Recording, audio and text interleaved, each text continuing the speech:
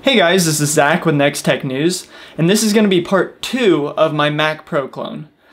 In the last video, you saw me fail at installing the GPU, where the case would close up and everything, fail at installing a water cooler, and fail at also even choosing a water cooler that worked with the motherboard.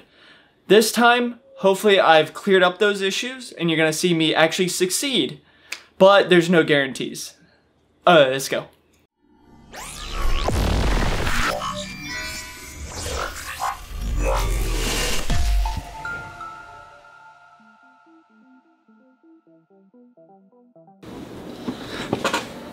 Okay, so this is the new Silverstone water cooler that I got. The reason I chose this one is because one, it does work with LGA 1151, which the last one did not.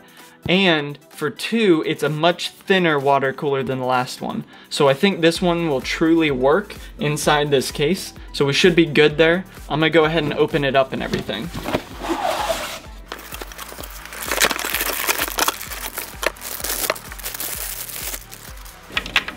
Okay, so let me take this lid off and then I'm gonna pull the graphics card out.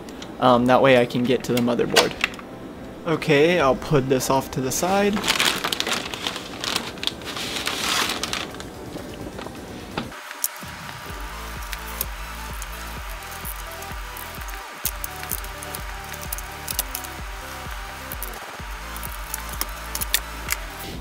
And now I'm going to unscrew the motherboard, that way I can get the back plate for the water cooler on the back of the motherboard.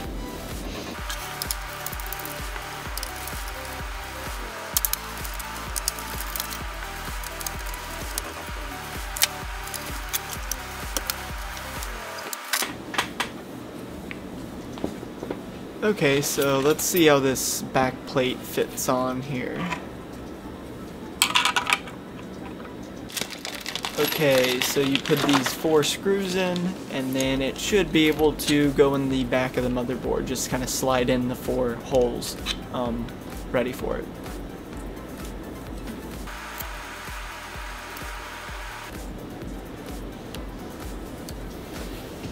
Okay, so let's slide it in.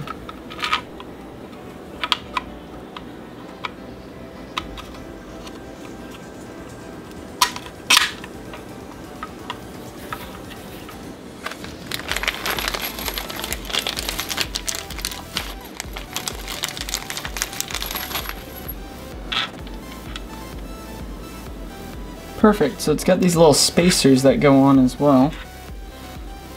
And those just hold that little bracket up, which is perfect.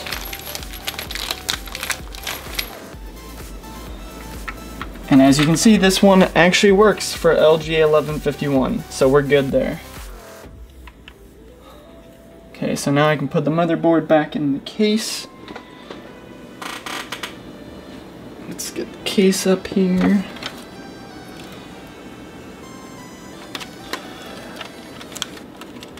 And just in case anyone was noticing, this is a inverted layout. So the motherboard is upside down compared to what it normally is in this case.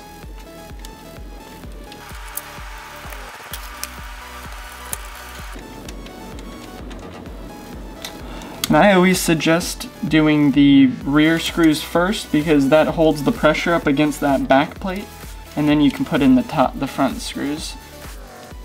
In a mini ITX, obviously it's easier than most motherboards because there's only 4 screws.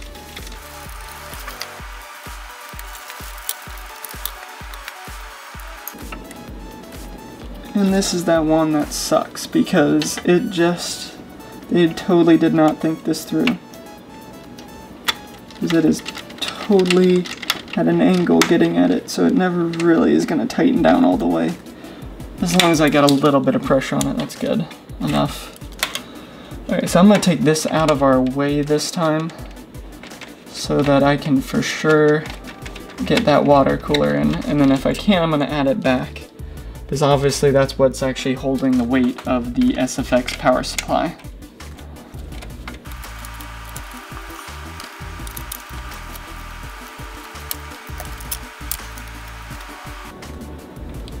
Interesting. let's go ahead and plug that back in. Okie dokie, so let's see if I can get this in here.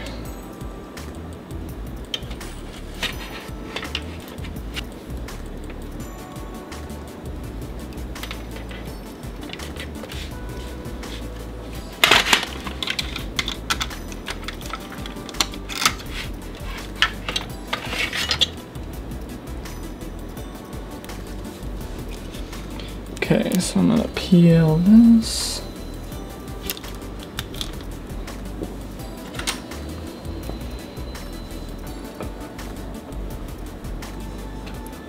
Get some thermal paste on there. I actually prefer putting it on the CPU.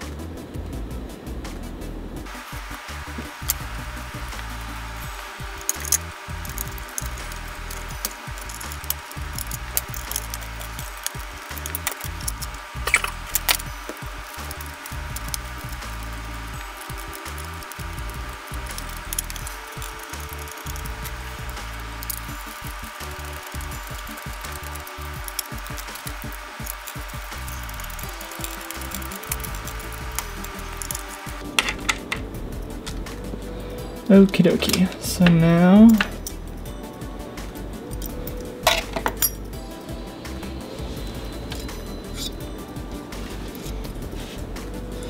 let's put in the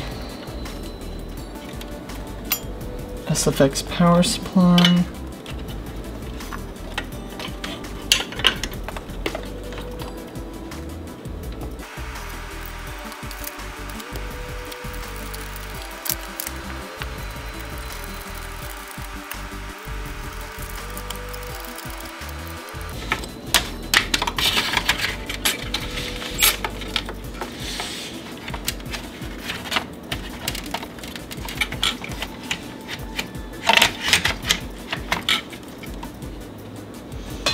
Okay, let's see.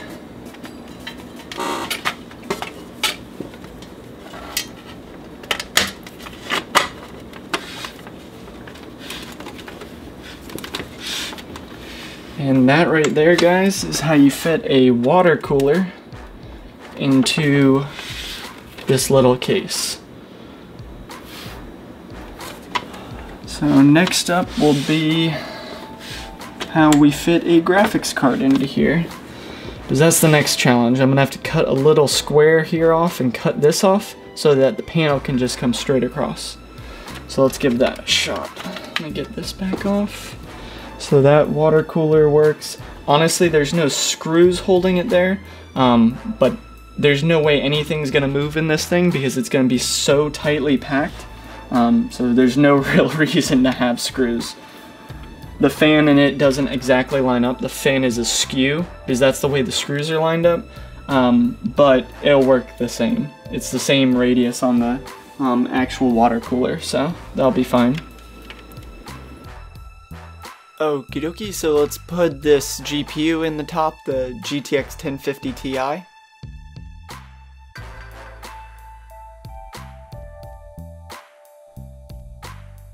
And here's a good look at the case all the way around.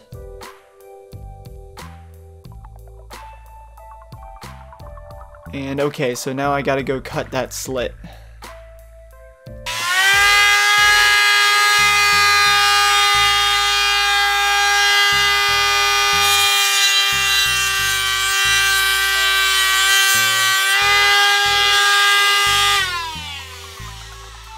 Huh? Oh crap, the cops! So I was able to finish the project in the morning when the cops were gone.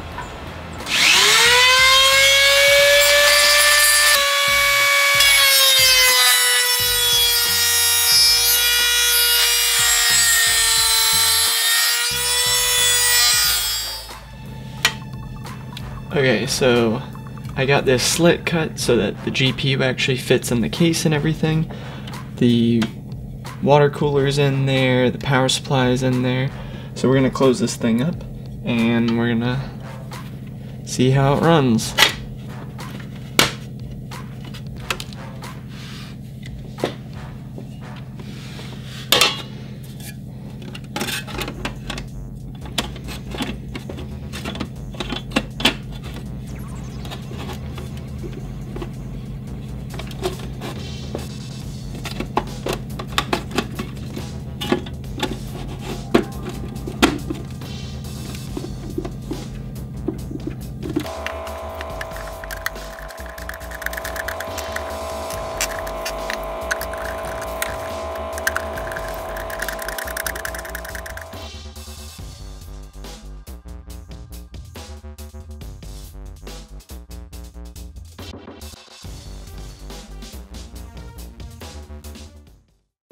So as you guys can see, this is my Mac Pro clone. I got everything in there that I needed to get in there. I got the graphics card, I got the water cooler, and I got an i7 6700K in there. So literally, this is about as powerful of a machine I think I could make in this case. As you can see, there's the graphics card. It kind of sticks out a little bit. I had to cut a little indentation in the case. The reason it's not prettier than it is, honestly, is because I don't have a shop here. So I can't make like a cover for it or anything like that. Normally I would if I had access to a shop, but obviously I don't. So it's gonna look like that for now. But I'm really glad that I got the graphics card in there. I got the water cooler in the bottom. You can even see the fan, that blue fan in the bottom. So that's awesome that I got that in there. And literally everything's running perfect. Just to show you guys, I'll turn on this monitor, and there is Windows 10. Obviously it's way bigger than it should look, but that's because I haven't installed the graphics drivers and all that for the card. So once that's done, I'm gonna run some benchmarks on it and check out the thermals and everything and see how hot or how high I can overclock that CPU, since I do have a water cooler in there, before the thermals go through the roof. So it'll be interesting to see. That'll be part 3. But this is the end of part 2. I hope you guys really liked it. And this is Zach with Next Tech News. See ya!